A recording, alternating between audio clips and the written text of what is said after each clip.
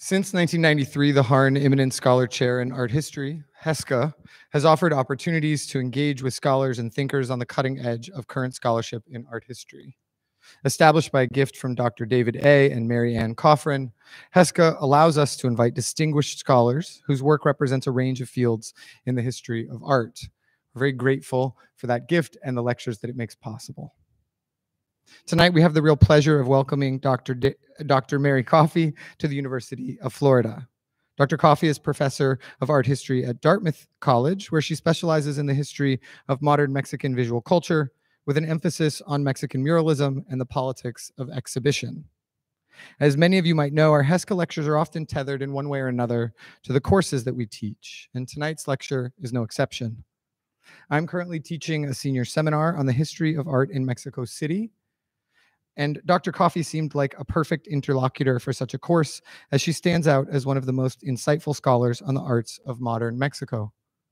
Her first book, How Revolutionary Art Became Official Culture, Murals, Museums, and the Mexican State, was published in 2012 by Duke University Press. The book carefully maps the connections between art and politics in post-revolutionary Mexico. I think it's a triumph of a book, and I am not alone in thinking so. It was awarded the College Art Association's Charles Rufus Maury Award for a distinguished book in art history for 2012. My students will have the chance to wade deeply into this book in just a few short weeks. Her second book, which continued her exploration of Mexican muralists, led her from Mexico City to Dartmouth College, which is home to José Clemente Orozco's monumental mural cycle entitled Epic of American Civilization. In 2020, Coffey published Orozco's American Epic, Myth, History, and the Melancholy of Race, also with Duke University Press. It is a worthy follow-up to her first book, and one that shows how much can be gained by delving deeply into an artwork as complex as Orozco's mural cycle. A quick survey of her CV reveals that she's not been limited to only these two major lines of inquiry. She's been a prolific scholar throughout her career, having published almost 20 articles and essays in journals and edited volumes, and she seems to have the rare talent of being able to cover a wide array of topics, all with equal insight. Tonight, we have the pleasure of hearing Dr. Coffey share new research related to the Mexican muralist José Clemente Orozco and prints rather than mural paintings, which raise pressing issues of great relevance still today. Her talk tonight is entitled At the Edge of Whiteness, Brown Feeling, and the Public Life of Blackness in José Clemente Orozco's US-based prints. I know I speak for all of us when I say that I'm excited to hear what she has in store for us tonight. So without further ado, let's welcome Dr. Mary Coffey.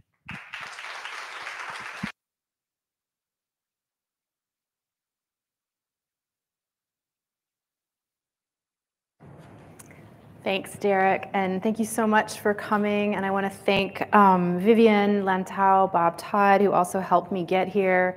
This is my first public talk since the pandemic, so it's kind of strange to be back in this place. And as you heard, I published a lot on muralism, and my second book really became a book that was as much about Mexico City and Mexican cultural politics as it was about what happens to artists when they come to the United States from Mexico and they live here for quite some time and begin to grapple with what America means from this place as opposed to that place. And that book is really about that transnational journey. And while writing that, I became incredibly interested in Orozco's prints, which I had taught to my students. And that's where this project sort of started. Before I begin, I do want to just note the warning. I hope you've all seen it. In this talk, I will be showing at least two works that are works of art based on a very graphic lynching photograph. I will not be showing the photograph. I will not be showing any lynching photography. However, that these works of art, while aestheticized and abstracted, certainly conjure the photograph. I will also periodically use language that is in my sources. In this period in the United States, it was commonplace for all people thinking about race to use the word Negro, so it does show up. And I do make brief reference to Carl Van Vechten's infamous novel, which has a racial slur in its title, which I don't use, but it is referenced in the paper. So I just want you to know that's coming. I don't want anyone to be taken by surprise. And of course, if it's something that you're not interested in seeing or thinking about tonight, understandably, you can go. All right, so my remarks today, as I just indicated, are part of a project on the Mexican artist José Clemente Orozco's print production. He began experimenting with lithography during his second and longest stay in the United States between 1928 and 1934. And the two prints that I'm going to discuss tonight were his first and last. So the first print I'll be discussing was the first lithography ever made. It happened in the United States in New York as part of the sort of radical print revival that was going on in the late 1920s and early 1930s. And the last print that I'm going to be discussing is the last print he made in the United States before leaving. So the first print is titled Teatro de Variedades in Harlem, also sometimes known as Vaudeville in Harlem. I use the Spanish title because the variety theater is more accurate than the term vaudeville.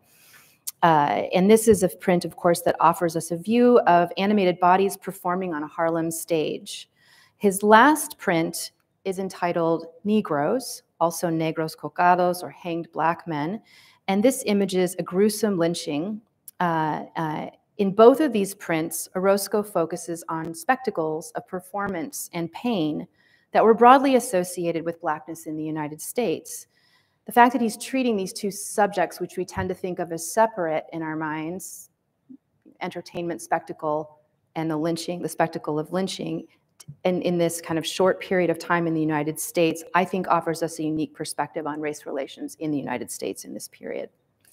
Now, Jean Charlot, a Mexican artist and historian, documented Orozco's experiments with lithography when he published their correspondence from these years.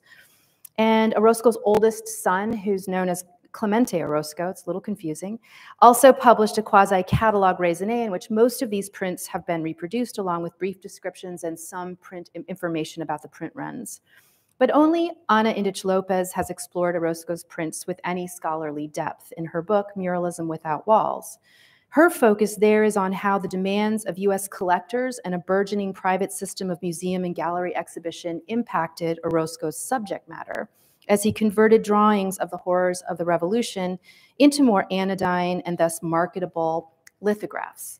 Indich Lopez's argument has been salutary for my own as she poses questions about how living and working in the United States altered the politics and production of Mexican artists. Today, I'll approach that question from a slightly different standpoint. Scholars like Ana Indich Lopez and Ted Cohen taught us a lot about how cosmopolitan intellectuals such as Diego Rivera, Orozco, Miguel Covarrubias, and others brought the cultural politics of the post-revolutionary Renaissance to their US-American careers. And they've demonstrated how these artists interacted with and influenced artists in the United States, in particular artists associated with the Harlem Renaissance, and more broadly, those on the left. But in their scholarship, there's a tendency to treat Mexican artists as stable subjects, whose racial, ethnic, or national identity as mestizos was fixed and therefore unaffected by their sojourns north of the border. While these scholars attend to how Mexican artists negotiated the expectations of their US patrons and publics with regard to their Mexicanness, they sometimes reproduce the normative construction of mestizo identity as post-racial and position it as functionally akin to the unmarked category of whiteness in the United States. I question this tendency to treat these artists as default white subjects without attending to the period politics of whiteness and thinking critically about how their Mexicanness might have been read and thereby felt with respect to the US color line. In what is admittedly a speculative argument, I ask we consider more carefully how their US-based work might offer insights about their situated responses to an evolving understanding of race and identity as they navigated that color line. In this presentation and the essay upon which it is based, I undertake this fraught project with regard to the artists who's least explored in this extant literature, but whose work I think offers us some of the most compelling opportunities to explore what the late performance studies scholars José Muñoz called a sense of brown. Teatro de Variedades in Harlem offers the viewer an unusual perspective of Harlem's much lauded nightlife. Orozco situates the viewer in the back of an ornate theater. An arch supported by a column frames the upper limit of our view of the stage, where a contortionist bends their rubbery body into a spiral of curved lines. To either side, we see shadowy figures with blocky, indistinct bodies flinging their arms in the air while seemingly hopping up and down. Our view of the performance is partially obstructed, and the audience, who take up more than half of the composition, seem at least as important as the performers on stage. They face forward, their heads are silhouetted against the white light, eradicating any individual features, except for two men who stand behind the seating area and to the left of the column, these two here. One wears a bowler hat, and has an angular profile like those of the many businessmen that Orozco depicted at this time hustling through the city's frigid streets. And the other is bareheaded with a rounded profile, which may reflect period prescriptions regarding Black features. The seating on either side of the theater parts at the center, forming an illuminated aisle that channels the eye towards the stage. And a preliminary drawing reveals that Orozco viewed the instruments in the pit and the elastic body of the contortionist as a formal unit, circumscribed by a compositional circle. The seating, central aisle, and ocular target at the heart of the composition can be understood as a cataract that uses light and line to narrow and then dilate the view as our gaze moves from the back of the theater toward the stage. And in this way, Orozco formally reinforces the act of viewing that he thematizes iconographically through the seated and standing spectators. His composition thereby implicates the viewer in the relay between the audience and the eccentric bodies on the stage. Now, despite the exuberance implied by the show, Orozco's print exudes a depressive affect that deviates from most renderings of Harlem's clubs and theaters from the period. In his monograph on Orozco's print oeuvre, his oldest son ascribes racial meaning to this tension. Here he writes, quote, "America is shown as the great theater of radical contrasts. In the bright light, the contorted Black figures, and in the dark, the rigid white figures," end quote. I take his assertion that US America is a great theater as a point of departure, arguing that his insight bears upon more than just the pictorial scene. It acknowledges the extent to which race and ethnicity, as José Muñoz suggests, are performative, with affect rather than biology or physiology as their key register. Muñoz elaborates that race is not fixed, obviously something that people are, but rather something that people do and feel. When Orozco's son associates the rigidity of the spectators in his print with whiteness, he anticipates what Muñoz would describe as the flat and impoverished affect of white normativity. Likewise, when he contrasts this rigidity with the animation of what he identifies as the Black figures on stage, Orozco's son draws upon long-standing stereotypes that associate people of color with wild or unrefined behavior according to middle-class white standards of bodily and emotional control. However, I argue, due to the dramatic lighting effects within Orozco's scene, neither the figures on stage nor those watching the show are described with enough detail to firmly identify them as Black or white. Moreover, assumptions about the racial identity of the audience are further complicated by the artist's own point of view. For formal and iconographic cues in his print situate the viewing subject as a spectator located within the theater, but standing at the outer edges of the scene. This not only raises sociological questions about who sat or stood where in Harlem's theaters, but also affective ones about the psychological experience this position on the margins both registers and produces. If we are witnessing the color lines so neatly demarcated between spectacle and spectator, where might we locate the Mexican artist, racially, spatially, psychologically, who affords us this view? To the extent that Orozco explores race, then, I suggest it is brownness that he conjures, not as an objectified visible or historical identity, but rather as a feeling that is produced in relation to what Muñoz calls the public life of Blackness. Following Muñoz's theorizing of Latinx drama and queer performance, I treat Orozco's lithograph as a symbolic act of ethnic difference, carried out within a representational sphere dominated by middle-class, predominantly white artists looking at Black bodies performing or in pain. Orozco's point of view within Teatro de Variedades implicates the viewer, challenging us to identify the exaggerated performance on stage and to locate ourselves physically within the theatrical space and affectively with regard to the audience members gazing at these eccentric bodies. Teatro de Variedades in Harlem signals a concern with Black life that emerged in Orozco's art during his 2 stays in the United States. Reference to the global struggle for Black liberation appears in his public mural cycle at the New School for Social Research in New York City, which he painted between 1930 and 31. And at Dartmouth College, where he was from 1932 to 34, he explored the relational racialization of Black and brown people in this panel entitled Modern Industrial Man. But anti-Black racism comes to the fore in the last lithograph he completed before leaving for Mexico in 1934. Entitled Negroes, this print refers to the widely publicized and brutal lynching of George Hughes in Texas that inspired many artists during the apex of the anti-lynching movement in the 1930s. With their focus on the popular entertainments of Harlem nightlife and the brutalities of lynching in the West, Orozco's first and last US-American prints are more explicit about racialized spectacle than his public mural commissions allowed. Orozco's exploration of the public life of Blackness took place during what scholars refer to as the Nader era in US race relations. This period from roughly the 1890s to the 1940s is notable for an open adherence to white supremacy reflected in imperial expansion, Jim Crow segregation, immigration restriction, lynchings, and forced deportations, to name only a few. When Orozco first came to the United States in 1917, the Mexican Revolution was coming to an end, but tensions between Mexican and US forces remained high, especially in Texas, where raids and counter-raids across the border resulted in a period of anti-Mexican violence known as La Matanza, or the massacre, roughly between the period of 1910 and 1920, that claimed the lives of as many as 5,000 Mexicans and Mexican Americans living in the United States.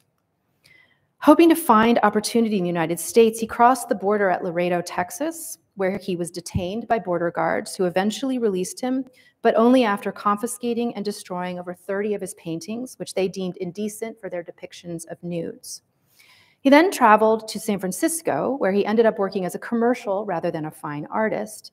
And in 1919, before he left for New York City, or he left for New York City, but he took a detour into Canada to see Niagara Falls, where he reports he was forcibly expelled by policemen for being Mexican. Mexican and bandito, he writes sardonically, were synonymous. Once in New York City, he marveled at the city's sights and sounds, noting in particular Harlem, quote, where Negroes and Spanish Americans live, end quote. In these observations, he touches upon key features of race in America that are salient in this discussion. First, he relays the criminalization of Mexicans as bandits, a phenomenon that the artist and scholar Ken Gonzalez-Day has shown derives from the 19th century consolidation of Anglo-American identity after the Mexican-American War.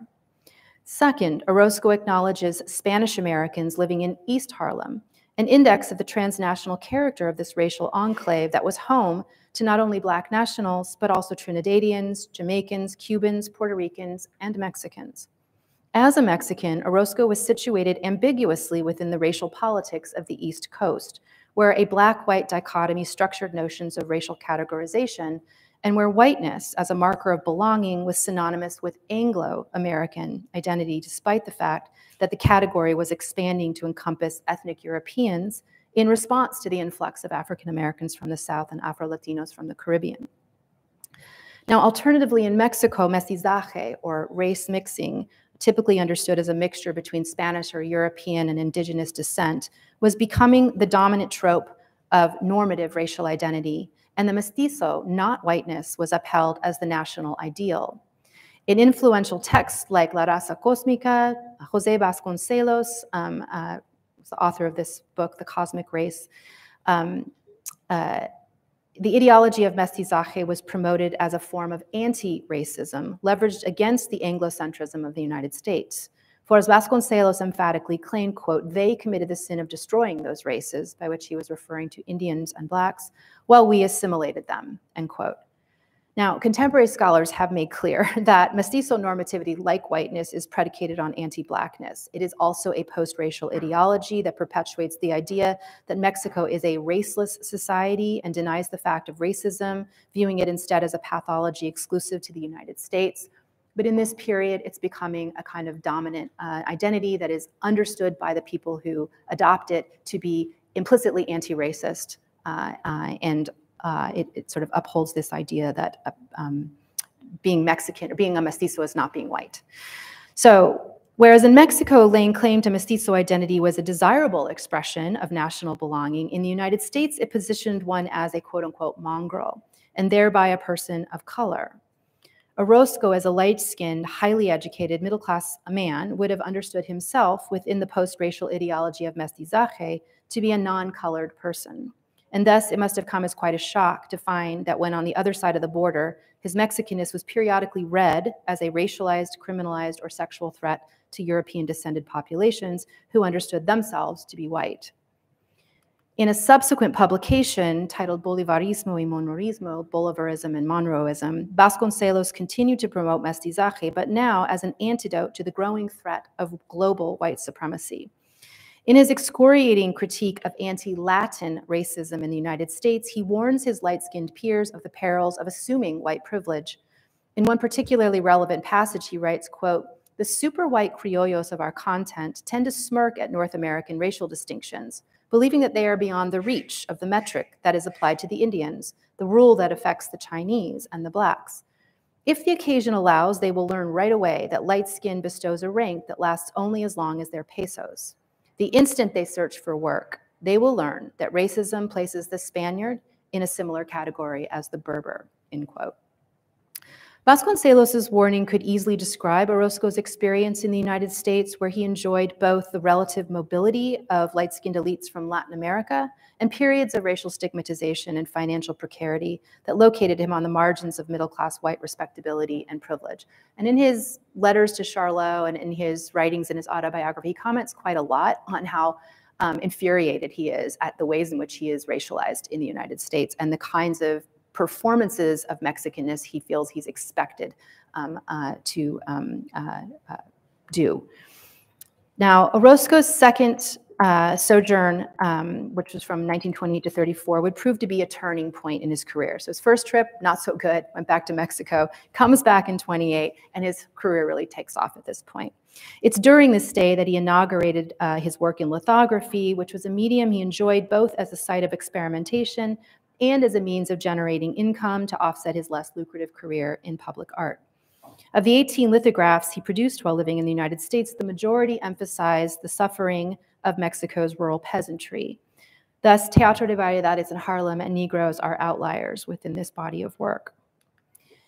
His emergent interest in Black themes recalls that the leftist print revival in New York City was entangled with period struggles against racism. But as Helen Langa has shown, artists' desire to fight racism in the United States was obfuscated by period ideas about the innate racial differences between whites and people of color. Thus, even when praising the work of African-American artists, critics emphasize its supposedly Negro characteristics. Likewise, as Ana Indich Lopez has shown, Mexican artists also experienced this kind of racialized essentialism. Moreover, the art world was segregated, with groups like the Harman Foundation promoting Negro art in racially exclusive exhibitions and only a few gallerists offering representation for African-American artists alongside their white colleagues. The same could be said for Mexican artists who enjoyed the support of cultural brokers like Anita Brenner and Alma Reed, but whose work was often displayed in exhibitions restricted to Mexican art. While white artists and artists of color did work together on civil rights initiatives, they generally lived in geographically and racially segregated communities. So Black artists tend to live and congregate in Harlem. Ethnic white artists tended to live and congregate on the Lower East Side. Orozco lived on the West Side. From there, he visited museums and galleries by day and recalls taking long walks up and down the river, quote, and into the many theaters, cabarets, and dancing halls of the immense district of Harlem by night, end quote. It's not surprising then that in his first crack at lithography, he tried to capture the experience of being in one such venue.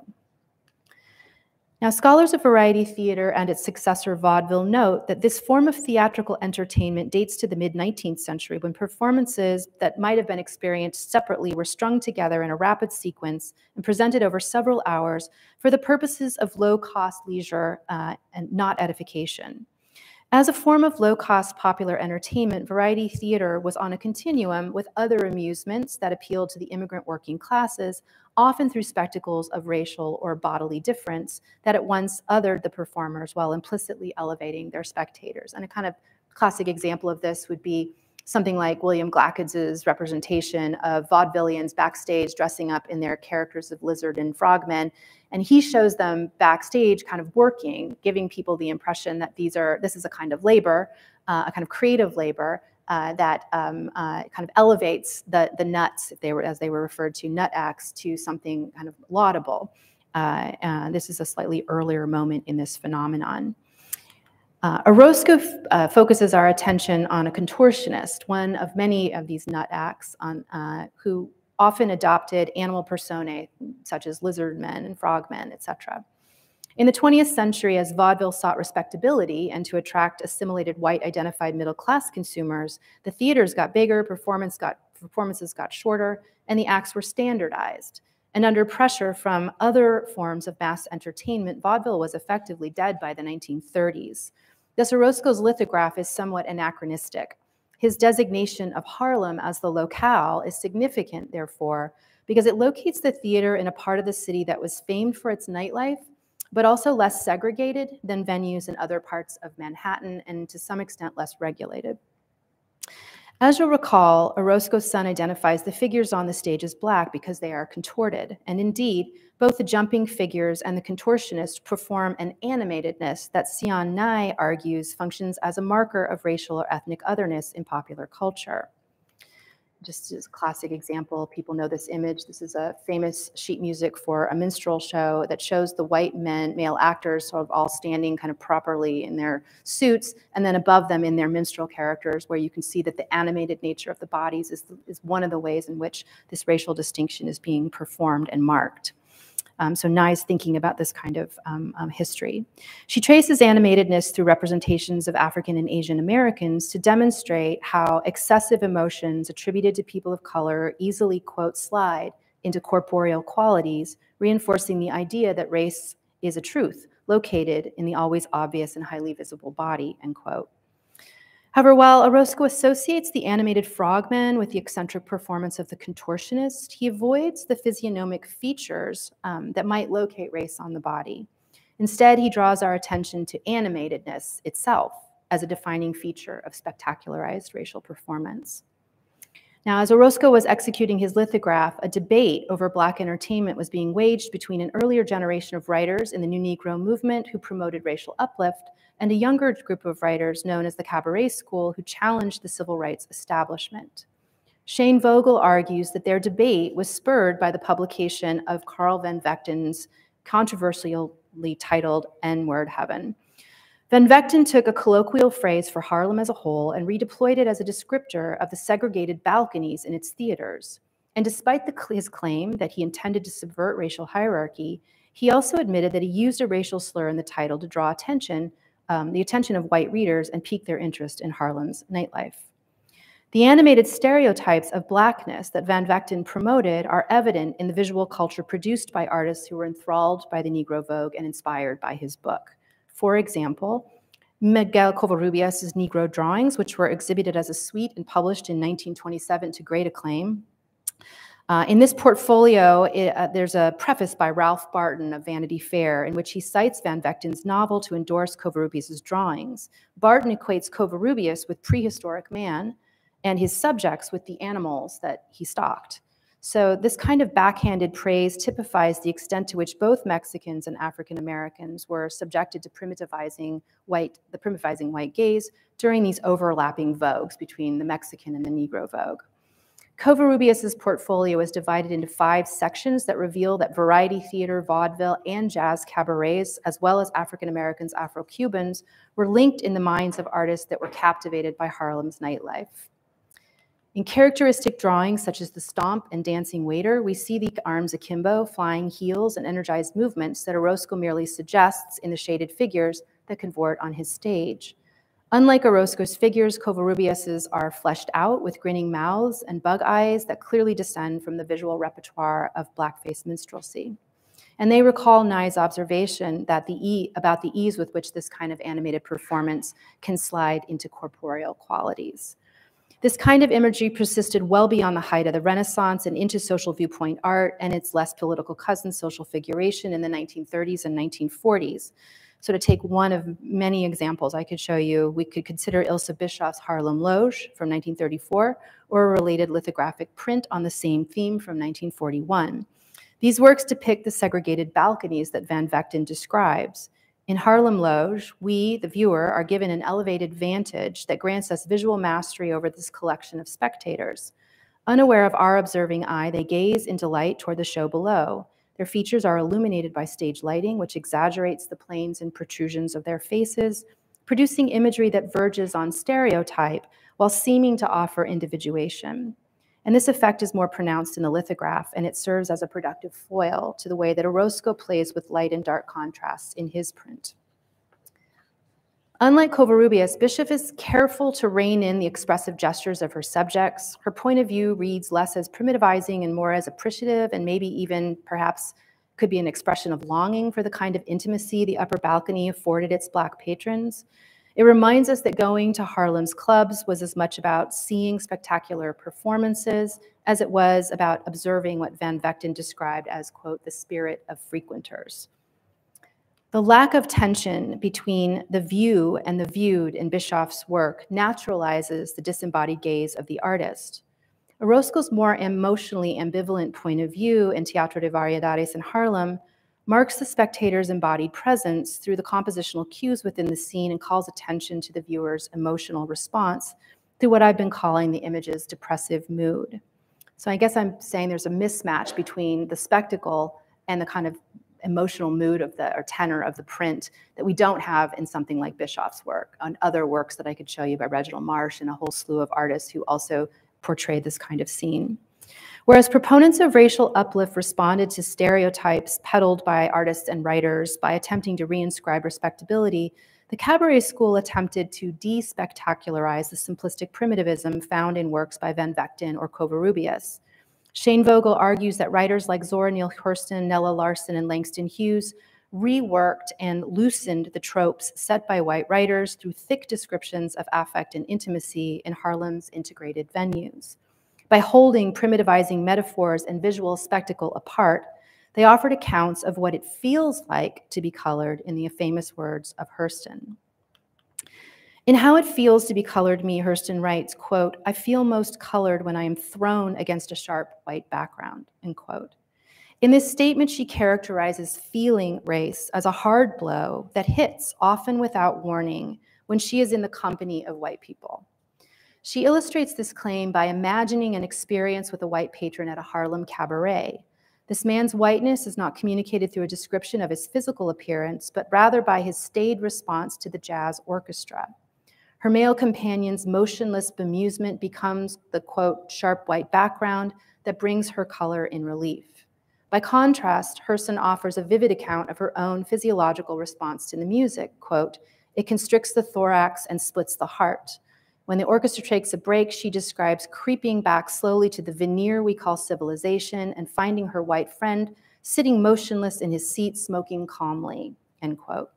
This description recalls Orozco's son's characterization of the rigid affect of the audience portrayed in his print. In this story, Hurston evokes Du Bois's metaphor of the veil of double consciousness, but reconstitutes it as an oral phenomenon that is ultimately rent by her experience of jazz.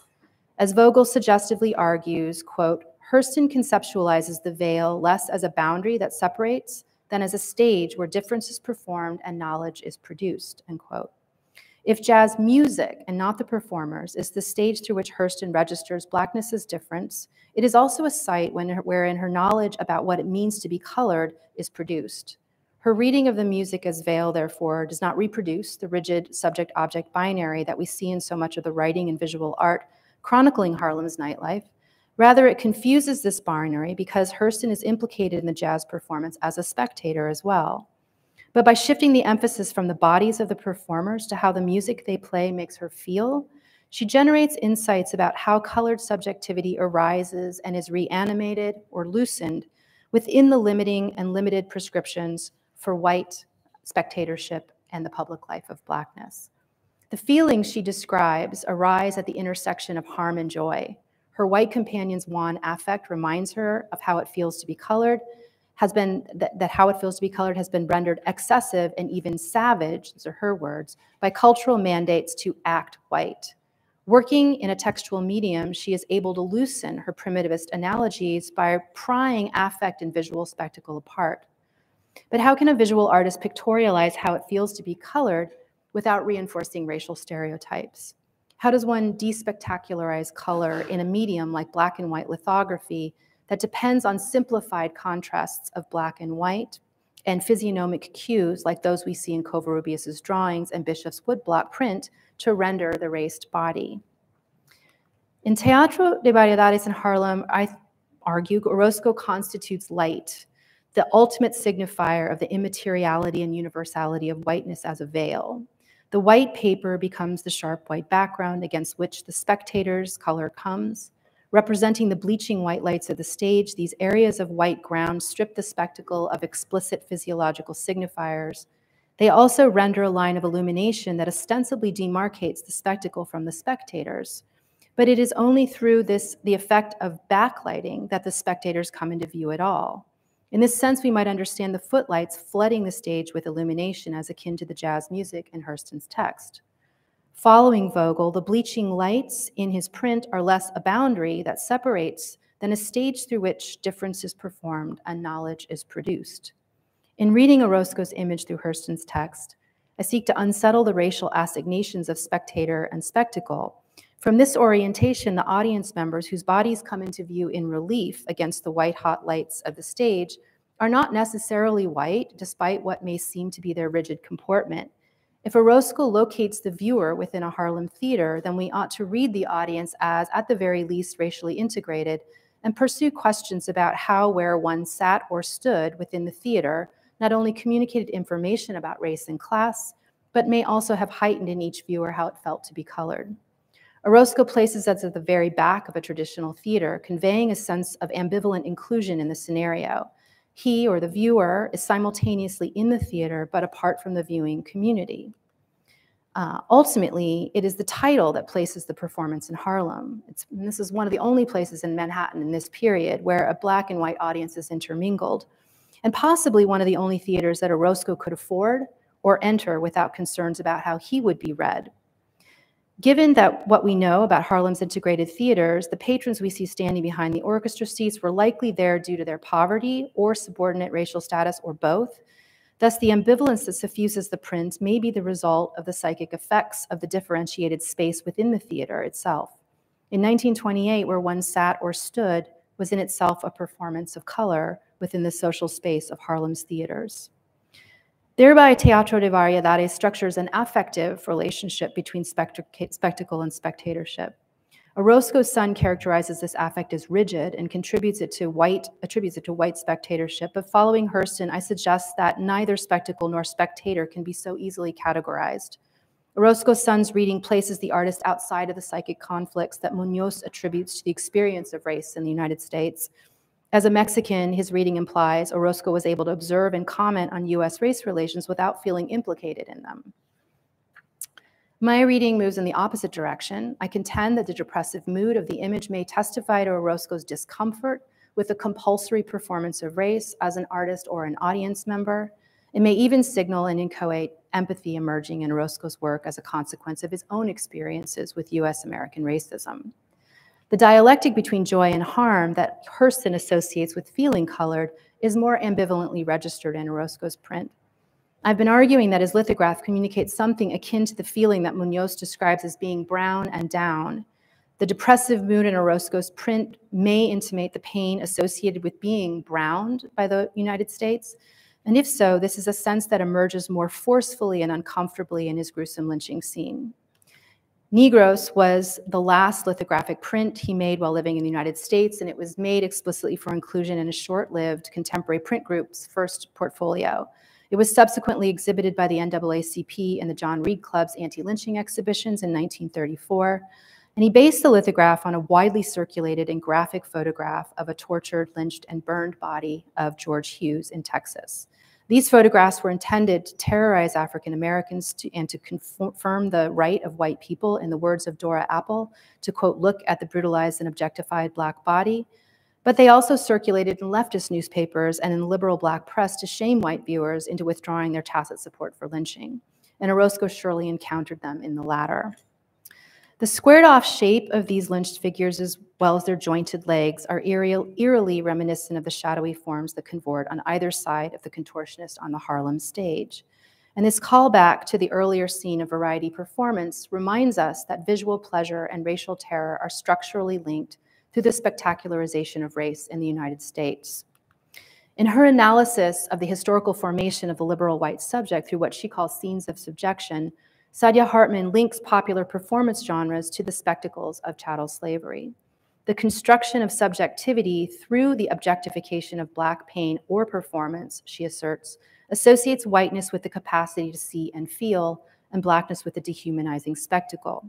It is therefore not surprising that white artists so readily exploited the pain of Black victims in their anti-lynching art. Hartman cautions, however, that spectacles of Black pain reinforce racial domination because such scenes are as likely to elicit pleasure as they are horror in the viewing subject. The many uses to which lynching photography was put corroborate Hartman's argument, and her insights help to explain why most of the Black artists who produced anti-lynching art avoided basing their art on photographic documents of actual lynchment victims. Black artists were more vulnerable to the public shaming and terror these spectacles were intended to induce, and less able to claim the privileges of universal subjecthood that such scenes appealed to and assumed in the viewer. But what about Orozco, an artist who was neither Black nor white? Orozco's focus on Hughes's case may have had a more personal resonance than critics or scholars have assumed. In his archival research on lynching in the West, Ken Gonzalez-Day has shown that mob violence and racial terror were national problems. Moreover, in the Western United States, primary targets were Mexican Americans, Native Americans, and Asian Americans. The hundreds of lynchings in the former Mexican territories of Texas and California were routinely covered in the Spanish language press and condemned by high-profile Mexican intellectuals whose writing Orozco would have known well. Gonzalez-Day notes that vigilante violence against Mexican Americans was likewise widely recorded in the Anglo press of their day, but they have been erased from history and public memory over time. Unlike African Americans in the South and Midwest, Mexicans in the West and Southwest were in a more ambiguous racial category, which was then in formation, because Mexicans sometimes designated an ethnicity, at other times a nationality, regardless of the person's citizenship status. Therefore, Mexican victims might appear in the legal record as Californios, Tejanos, Sonorans, or Spanish. Gonzalez-Day's research suggests that the Black-white binary that most scholars have assumed when discussing subject-object relationships in lynching photographs and anti-lynching art needs to be nuanced to encompass the more ambiguous racial status of those who were lynched in the West. Returning to Orozco's lithograph, I note that while he based the image on a well-known case of the lynching of an African-American man in Texas, the racial identity of the figures is in fact indeterminate. Having erased all signs of individuality from his figures, Orozco presents them as colored, but lacking the physiognomic signifiers that other artists, such as Paul Cadmus or Itairo Ishigaki, use to draw moral distinctions between white oppressors and their Black victims. Orozco's treatment of Hughes's form is more akin to Isamu Noguchi's controversial sculpture, Death, Lynched Figure. Noguchi, a Japanese American, also attempted to departicularize Hughes's tortured body. And like Noguchi, Orozco assumed the privilege of the white artist viewer to look at and exploit the brutalized body of an African-American man. But was he able to step into the racially unmarked spectatorship that the liberal white subject position assumes? Or did he feel some sense of being with these victims of racial violence as a Mexican who in Texas might have found himself subject to similar forms of injustice? Orozco's spectacularization of Black pain uncomfortably occupies what Gonzalez-Day calls the wonder gaze, returning us to the ambiguities around racial performance and spectatorial pleasure that he built into Teatro de Variedades in Harlem. Gonzalez-Day reminds us that lynchings were a form of mass entertainment that circulated to thousands more through souvenir postcards. These photographs were some of the earliest mass-produced images of the West, and like other popular amusements, they required the presence of a public, as participant, spectator, consumer, or paying audience. The presence of the public was what commuted these acts of brutality into both mass entertainment and a form of popular justice that helped to consolidate white group identity over and against the criminalized and differently racialized bodies of the victims. Within this framework, Gonzalez Day asks, is empathy really possible with a lynch victim? In his Erased Lynching series, which he began in 2006 and continues to this day, he responds with a tentative yes. He reproduces many of these souvenir photographs in order to grapple with the way that people of color like himself must, quote, look for their past in the dead possessions of others, end quote. He carefully edits out the bodies of the victims so as to emphasize the wonder gaze of the white lynch mobs who were so eager to commemorate their racist acts, often in highly theatrical setups that make the explicit link between racial violence and popular amusements and spectacle, make it those explicit. So we consider, for example, the frontier costumes and dramatic posing of the executioners in this image, Erased Lynching series, Der Wild West, or the way the participants turn to address the camera in his mural scale, The Wonder Gaze, St. James Park, California, 1935. Now, Orozco does not demonstrate Gonzalez Day's sensitivity to the victim, but he does explore the psychic effects of gazing upon spectacularized bodies in Teatro de Variedades in Harlem.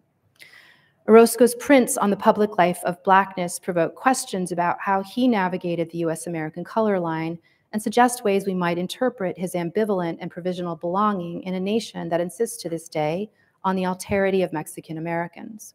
In Teatro de Variedades in Harlem, he puts the viewer in his shoes, so to speak, through the subject position his composition structures. His strategy does not redeem the negativity of the racialized spectacle, but I also don't see it as the self-satisfied othering necessitated by assimilation into normative whiteness.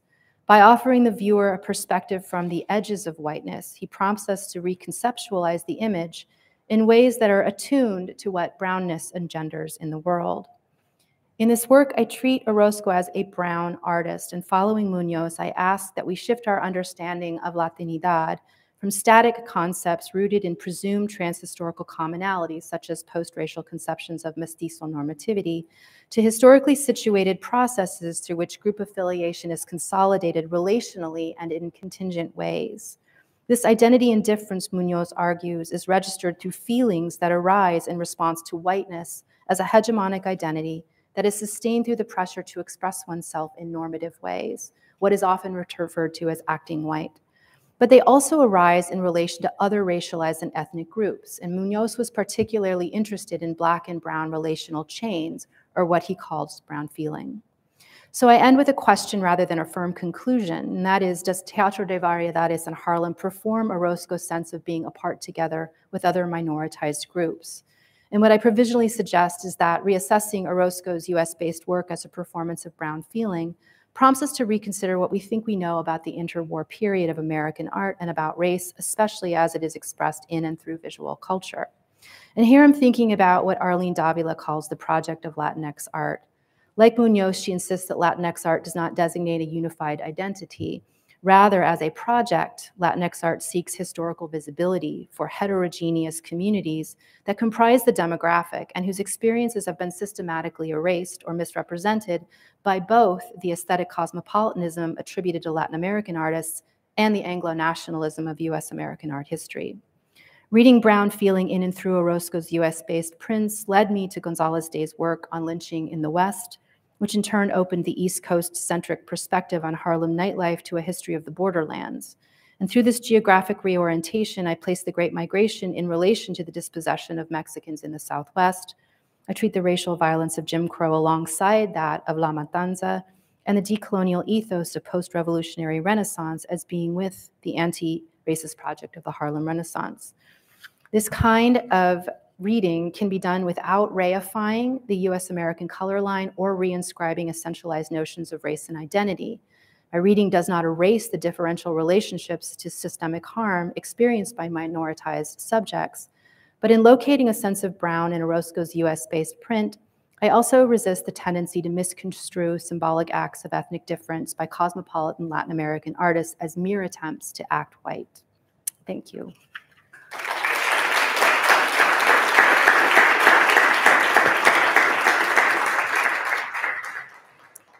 So it's very dark where I am. I can see people in the audience And I'm happy to take questions or comments. I don't know if you want to bring the lights up a little bit, then I can see you a little bit more easily.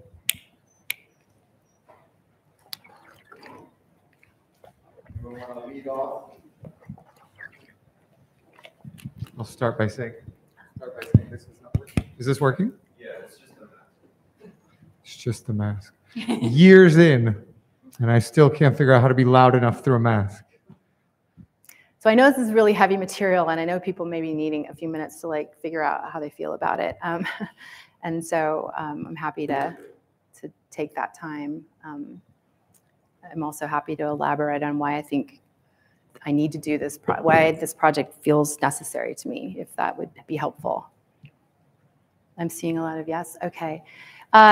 So partly what I'm interested in is a couple of things. One is that, you know, in American art history, we have a dearth of histories of Latinx artists or of the sort of Latin experience in the Americas, because our historical orientation is pretty East Coast based, and nothing that happened sort of west of the Mississippi sort of factors in until sometime well after really World War II. And there is a history there. It's underexplored and underknown. And part of that history is the history of the Mexican artists who were coming to the United States and looking for work, because most of those journeys began in the West Coast. They began in California, San Francisco, Texas, Los Angeles. And so I'm interested in thinking about ways you can disinter our contemporary ideas about Latin American, the distinction between Latin American artists and Latinx artists, and recognizing that many of these artists, when they came to the United States, were on the one hand quite privileged, and on the other hand experienced at different points in their career forms of real racism and racial stigma that they either had to kind of perform to or they had to endure. And they write about it and they talk about it, but it's not really a big part of how we talk about this history of cultural exchange. And so that's part of what's motivating me to think about that affectively. How did these artists feel? What did it feel like to cross that border and to enter the country? Diego Rivera was involved in forced deportations, thinking he was doing a good thing. So there was a lot, they were very aware of the violence against Mexican Americans, and they were very they were negotiating that throughout their time here.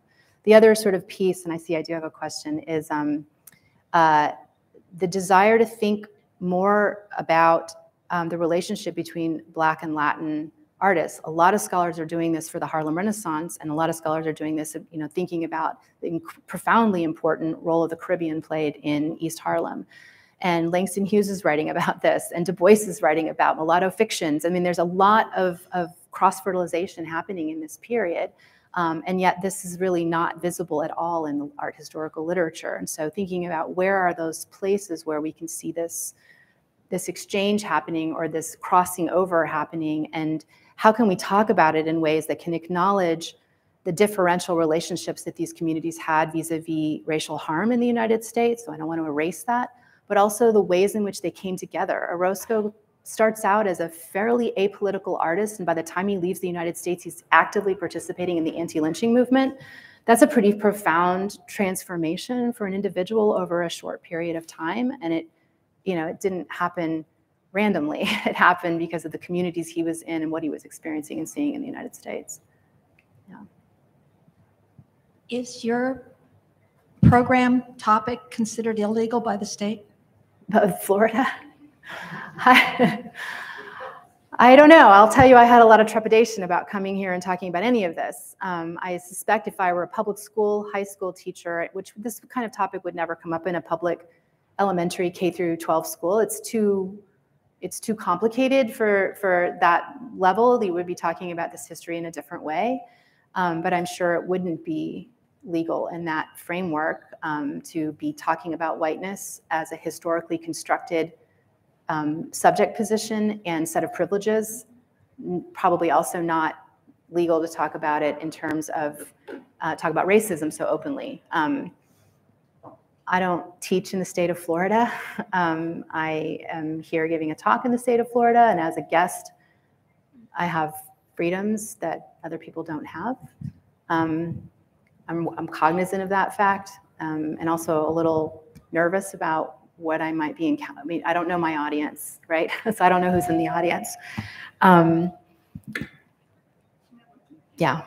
Hi, I'm the director. My name is Elizabeth Ross. I'm the director of the School of Art and Art History, and I thought I should address that. First of all, if you're referring to the legislation we know as HB 7, that law is not in effect at the moment. It has been suspended so it was struck down by a federal court judge in Florida, and it's on appeal with the circuit court. And while it's on appeal, it is enjoined. So that law, if that's what you're referring to, isn't in effect at the moment. And even if it were in effect in the moment, it speaks to situations where people are compelled, say, as part of a course, to attend an event or a talk or a lecture, and everyone, or actually, I actually don't know that. There may be students here are there students here who are here because it's part of this? Okay. Well, anyway, it is not in effect, and we would have taken that in. When it was in effect, we were taking these things into consideration. But it is what you have said here is totally legal in the state of Florida at this moment. As far as I know, I am not a lawyer. Makes me really sad that that's the conversation we're having. But I guess that's where we're at. Hi. Hi. Hello. Hi. Okay. Hi. I know that Orozco was the primary artist example in this presentation, but are there any other notable artists that you can think of off the top of your head that have also inspired this viewpoint of like viewing themselves racially during this time period as well? Yeah, I mean, one of the things I think is interesting about Orozco is he seems to be the only one who just because of his particular personality and the fact that he had a harder time in the United States than all the other artists that we know of, I think he is more sensitive. Like he's really struggling with it because he is, kind of elite in Mexico. And so I think it's really offensive to him that anyone would be treating him like that. And it gives him insights that he just wouldn't have had otherwise. Rivera and Siqueiros and Covarrubias all experienced similar things. Rivera is so wildly successful and so able to kind of leverage exoticness. He's just good at playing the part. He's like, okay, you want the exotic Mexican, I'll be the exotic, here's my gun. I mean, he doesn't internalize that. He doesn't offended by that as much. Siqueiros, it doesn't happen to him as much because his kind of fame doesn't hit until a little bit later, but they all are making art about this while they're in the United States. They're all doing anti-lynching art in the United States, all of them. They're all involved in leftist organizations that are specifically targeting fascism and lynching, which are in this period seen as together, as we understand them to be today. And so, in Miguel Covarrubias, who is this really elite Mexican, I mean, his parents were diplomats. He was very light-skinned, extremely cosmopolitan, working for Vanity Fair his entire life. I mean, he's just like a lucky person. Even he is being described as a prehistoric man stalking his prey by Ralph Barton, right? So even artists who had great entree into the New York art world and who could mix and mingle very easily and happily and had no financial concerns are also negotiating these kind of attitudes that they're constantly having to deal with because of how they're read on the basis of their Mexicanness. Thank you. Yeah, thanks for the question. Just thank you so much for this really thought-provoking and powerful and important talk. And I sort of had a similar question to Taylor, just sort of following off of that, particularly for Miguel Covarrubias, who's out as someone who does French modernism, know his work depicting Josephine Baker and some of the works you showed that seem to actually lean more into racial stereotypes. So you mentioned him in your talk, and so then if Orozco is sort of feeling down and brown and then has this potential for empathy with these works you've looked at, then how, it's an unfair question, but have you thought more about how to explain the Covarrubias response of, even if he's experiencing this oppression in the United States with the color line, how that then goes hand in hand with the work output that sometimes seems to lean into gross racist caricature? Covarrubias is such a weird character. I find him really challenging. I use him a bit of as a foil, in part because he is so successful. You know, he's not even an artist before he comes to the United States. He just, you know, he just immediately gets, you know, swept into Vanity Fair as an illustrator and is wildly successful his whole life. And then he goes around and writes all these anthropological, sort of quasi-anthropological studies of Bali. And, you know, he's not an anthropologist. I mean, he just seems to be very confident. Let's put it that way. And I think he published that series of drawings in 1927, right before Orozco makes this print. And I do believe that Orozco is very aware of Covarrubias and very irritated that this young artist, who he sees as like not even an artist, has gotten into the art world and everybody's celebrating him. And Orozco's struggling. You know, he's living in cold water flats. Financially, he's freezing all the time. He's always writing about how cold and hungry he is, and angry because he's not getting much traction. And every time he feels like he gets a little traction, he complains bitterly about how, oh, they just wanted what he calls dressed fleas, and, you know, they want folk art. And I'm so tired of this. You know, I'm tired of the way I'm being treated. Covarrubias doesn't seem to have felt that way. He seems to have been successful enough that it never really, this is why I like Orozco, because I feel like Orozco's sensitivity is there, and the rest of them, it's not really, they're not really internalizing the struggle in a way. They're able to sort of stay above it or beyond it. They are annoyed by it, they have to deal with it, but they don't feel like it's harming their being in a way that Orozco, I think, does, at least the way he talks about it. Covarrubias is so strange because some of his images, you know, he's very much credited as kind of the progenitor of this entire visual sort of style, this way of rendering Harlem nightlife. It really is, he's kind of at the start of it all. And some of the images are really lovely and sensitive, and some of them are just like shocking to contemporary viewers. Nobody was talking about them being shocking until about 10 years ago. So it's a kind of strange thing that only now people look at them and think, wow, that's kind of stereotypical. So I don't have an answer to your question other than to say I don't think Covarrubias ever felt down and brown. I think he was racialized, but I think the way that he responded to it was very differently, and that had a lot to do with his privilege. He was protected from a lot of the harms that come from being racialized in the United States by his wealth.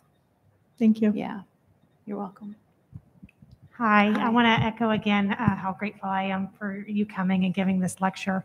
I was really interested in the works of art that were confiscated at the American-Mexican border, and if there was any indication in your research, or if there was any information about what was confiscated exactly, what happened to it, how was it destroyed, was it cataloged, and do artists that have their works confiscated in that capacity ever rework them to where we can kind of understand how art destruction as propaganda was working at that time in that location? Yeah, a million really good questions. To my knowledge, and I've talked to lots of people about this, there is no record of what was taken. All we know about this, we know from his autobiography, which he wrote later in his life. It's almost like haiku, like it's so brief that he doesn't go into great detail on anything. And there's no record in the on the sort of the border archives of this stuff, because in the border at this point in time is still like, it's not the border we know today, and not even the border of 20 years ago. It's still pretty loosey-goosey. You've got to like have a checkpoint, and they go through your stuff, and they ask you some questions, and you move on. So I think his detention, given that he wasn't migrating or seeking asylum or anything like that, his detention is kind of extraordinary. And, you know, I can think of other examples like Brancusi's bird and, you know, art sculpture being confiscated by U.S. Customs, you know, and held forever for being indecent and is it art, etc. This is the only case I know of, and I'm sure it's not the only one, but this is the one I know of where they looked through his stuff and they found what we presume to have been a series of paintings that were a part of his large body of work known as the my brain isn't working right now. He did a whole series of watercolors and gouache paintings about prostitution in his early career. And lots of them remain, but lots of them don't. And most people that work on Orozco assume that he was bringing them to San Francisco, you know, to sell. And they had nudes in them. Mexico is a long academic tradition, so the nude is not problematic in Mexico, but in the United States in the 1920s, the nude is still a big problem. And they found all these naked pictures, and he says they destroyed them. So he, you know, I don't know how, burnt them, crush them, whatever. But they were confiscated, and he was allowed to go, but he did not get them back, and he never painted them again. He'd moved on by then anyway. It was called the House of Tears series. That's the assumption. We don't know. We have no way of really ever knowing, because there's no catalog of his works before then. He was very young and not yet a successful artist. Thank you. Yeah, I don't. Well, let's give a round of applause to Mary. Thank you.